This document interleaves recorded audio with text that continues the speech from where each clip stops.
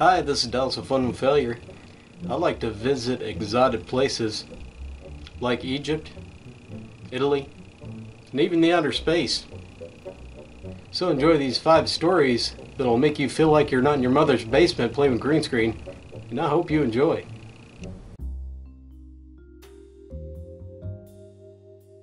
So this frack up happened about a couple of years ago. I was living in an apartment complex in a rural area, literally, because it was close to work.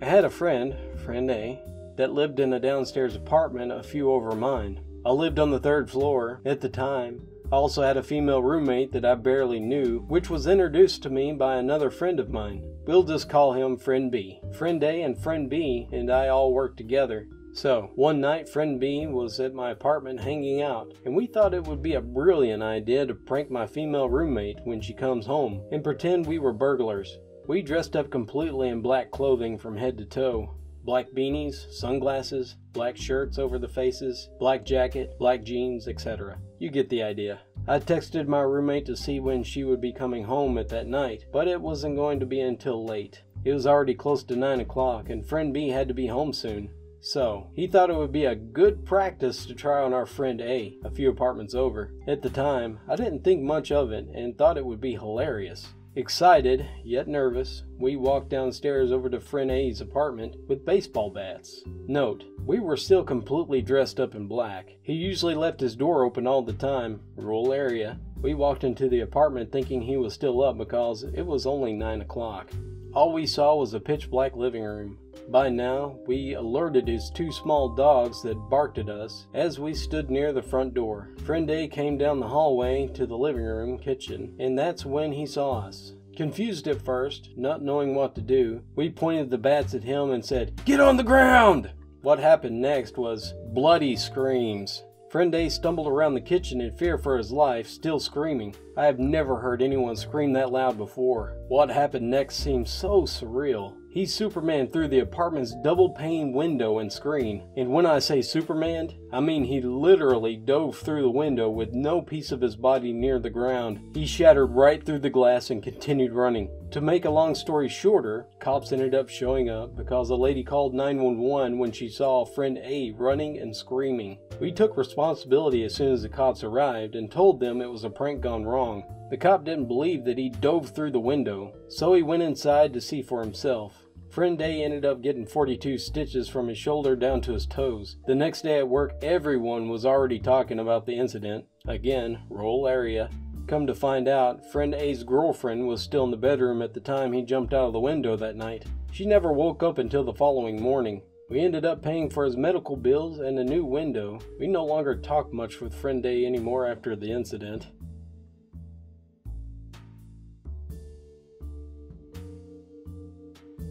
I am a 16-year-old female. It was my first time in an ambulance, and I'm okay now. Anyways, it had been a seemingly uneventful day, especially since it was a snow day. My sister and I had been obsessed with the Great British Baking Show lately, so we passed the storm by attempting to make a Swiss roll. After a family dinner, we were cleaning up and putting dishes away in the open dishwasher. I wanted to present the cake and put a little powdered sugar on the top to jazz it up, a decision that would come back and stab me in the butt. This prompted me to get the sifter, which is conveniently located directly to the right of the open dishwasher. Within this dishwasher and the closest to the sifter containing cabinet was a separate compartment for dirty cutlery, all standing to attention. So, in my motion to bend down to retrieve the tool, my unsuspecting butt felt 4 identical pricks as the tines of the offending dinner fork poked through my pants and sank about 1/4 inch into my lower left cheek. At first, I was more in shock than anything, and was probably a pretty comical sight as I jumped up with the fork still attached to my rear. Initially, it hurt, but it was bearable. My mom freaked out and I literally had to calm her down. I asked her to pull it out, which is when I realized painfully that it was in pretty deep. Soon enough, the rest of the family saw that the situation was kinda serious, albeit hilarious, and they jumped into action. My mom called my neighbor, chiropractor, and my sister called 911.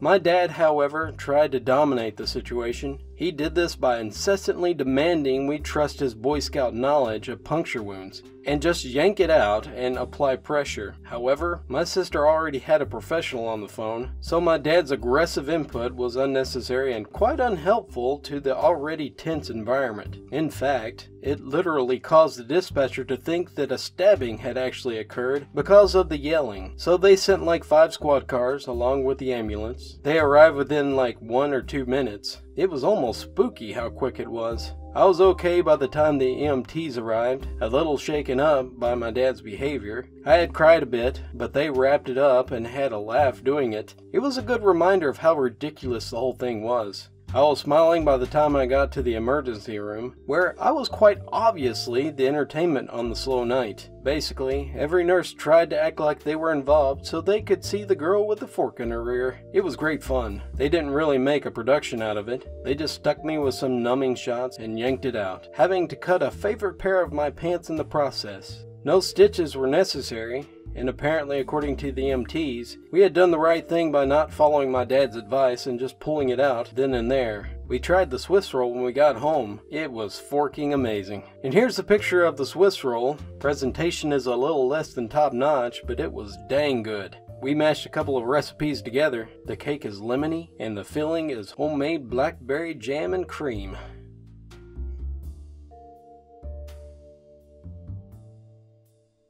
So, I recently moved to Russia to live with my wife. We went to go meet her uncle at his house just to chat about family, and to give us a belated wedding gift. He's in full army uniform, but I don't think anything of it because I've already seen hundreds of guys in army uniforms every day and have become oblivious to it. At one point we get to talking about his cat and where he got it. She's cute and playful and all of that. Then he shows how she chases after lasers, got out a laser gun and shown it around everywhere, and the cat went crazy and we had a laugh. He left the laser thing on the bed. Around 30 minutes later my wife was in the bathroom for a long time, and the uncle was reading something. I was just left there being bored. I saw the cat walking by, and I decided to go get the laser thing and play around with the cat for a while, until the wife gets back. The laser was in the shape of a gun. I'm from England, and there's no weapons or anything like that. So in my mind, it was just like a toy in the shape of a gun. We have no real guns, but millions of toy guns and things in shape of guns. So in my English mind, it's a laser toy gun thing. The fact we're in Russia and I'm in the house of an army guy completely went over my head at this moment. So naturally, I point this thing at the floor next to the cat where she would be able to notice the laser. I pull the trigger where there was a little button for the laser somewhere else, but I didn't see it. And BAM! That was the loudest freaking noise and the brightest light I've ever seen in my life. I was literally blind and deaf for like 10 to 20 seconds. When I could see again, there was smoke everywhere. The windows were shaking, the whole house was in smoke, and the alarms went off. I'm kind of in shock and I don't know what the frack just happened. People knocking at the door asking what's going on. The wife coming out and started shouting at me, calling me the biggest fracking idiot ever, saying, "I left you alone for 1 second and look what you have done." Then I explained I thought it was just a laser to play with the cat, and she was like, "Did you fracking shoot at the cat?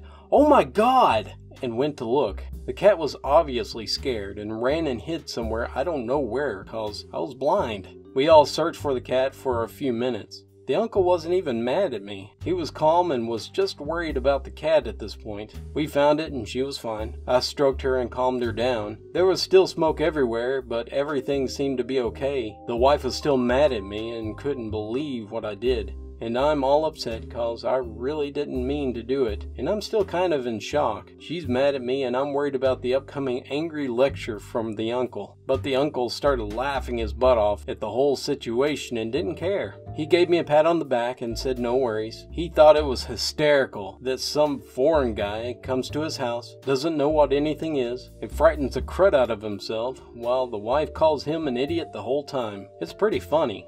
I also start laughing, and the wife, still mad, calling us both idiots for laughing, and said it's time to go home. She was in an irritable mood for the rest of the day, but I had a good time.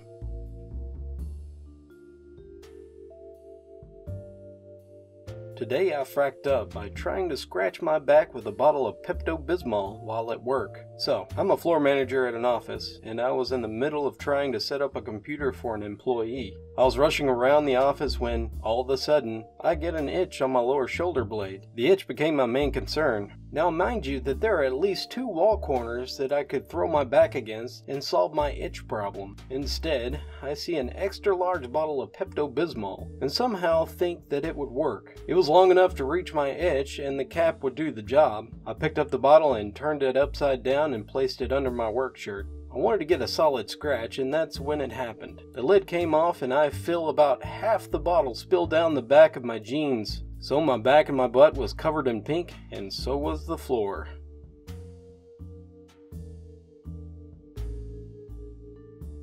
So, me and my friend are sitting in my room, but there are just too many mosquitoes for our liking. We decided to light a mosquito repellent coil. As the coil is spiral, my friend suggests we light it and place it on a nail hammered into a wall. The coil starts to work, mosquitoes reduce, and my friend leaves for his room, and I call it a day as well. I wake up in the middle of the night coughing badly. No idea what's happening. I switch on the light to see the whole room is full of smoke and that I am choking. After some searching, I realize that my roommate's bed, roommate was away to meet a mate of his, is the source of the smoke. So basically, when the coil had finished burning, the last inch could not hold itself over the nail and fell on the bed below. As it was hot, it set the cushion on fire, which set the bed sheet on fire, which set the wooden bed on fire. This fire is still manageable, and I quickly remove the stuff and put it on the balcony outside and put out the fire on the bed by throwing water. I turn the fans on to push out the smoke, lock my room, and go to the same friend's room to sleep. Unable to sleep, I kept getting this feeling that something was still not right. I go back to check.